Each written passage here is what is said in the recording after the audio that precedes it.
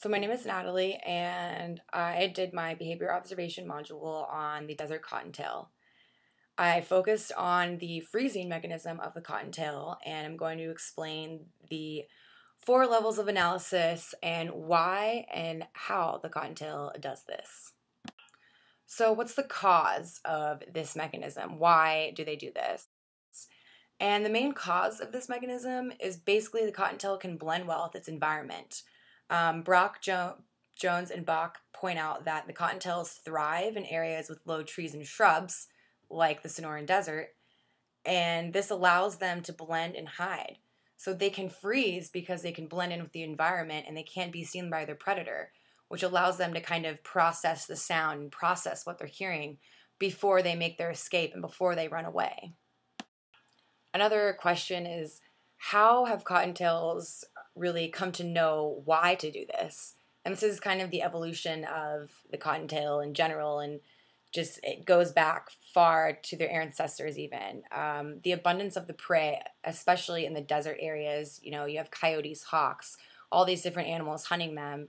The cottontail is constantly on watch and constantly has to look out for itself. Jackson and Oxfeld point out that the desert cottontail learns constantly to watch because it's been so exposed to these predators and so much more exposed than other animals in the world, such as the rabbits in Chile or rabbits in Spain, as Jatzek and Oldsfield studied in their study.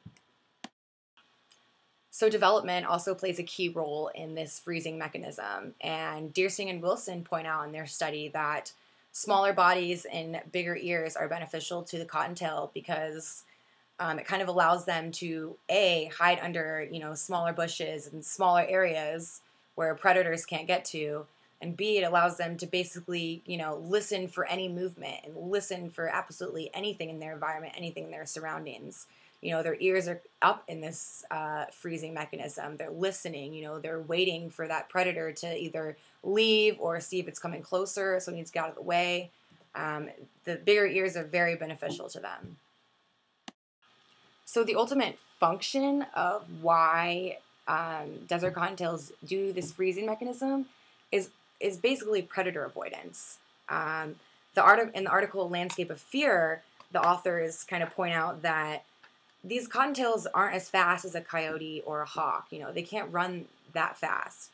So they have to, kind of blend in with their environment instead, and kind of just by freezing there, they're not as easy to point out because of their coloring and their coats.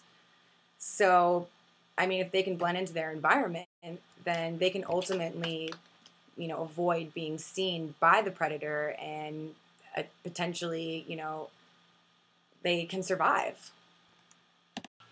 So kind of after breaking it down with the 4 levels of analysis, we can basically conclude that this mechanism is basically essential for the cottontail survival, and without it, it wouldn't be able to survive as well as it has today.